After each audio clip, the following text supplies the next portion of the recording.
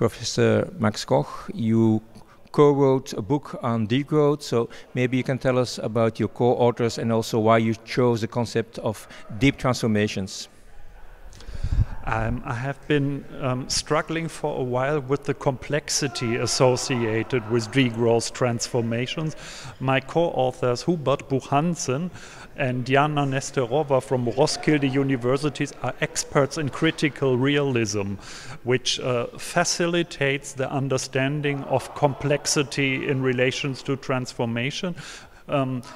We can, with their help, we've been able to distinguish transformation at 4 different what critical realists call planes of social existence, reaching from the individual level, where we need changes in the inner being via the social interactions of how we interact with each other, social structures, the hierarchies that we challenge, like class, gender, etc., up to society-nature relations. And in that book, we basically outline what kind of deep transformations and all these planes would be necessary. We're basically saying that we need change in all of these planes. And we also look at different sites of transformations, in our case, the state, civil society, and business and economy, and at different scales of it, which is local, national, European, transnational.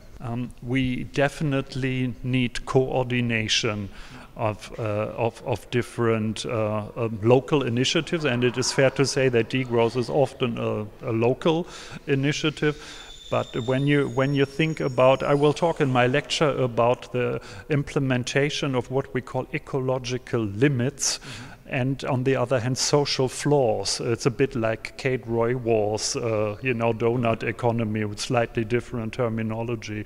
In order, for example, to implement caps on income and wealth or wealth taxes, you will need at least European coordination. Otherwise, you get capital flight. If we stay at the European Union, one of the flagships of the European Commission is the Green Deal, with in it also a just transition, but at the same time it's a growth-based program. So this means we have to go beyond the Green Deal, or what should we do? I'm not against a Green New Deal for Europe, but it would need to be a Green New Deal without growth. And this is due to the fact that we don't have convincing evidence for an absolute decoupling of GDP growth and environmental resource use.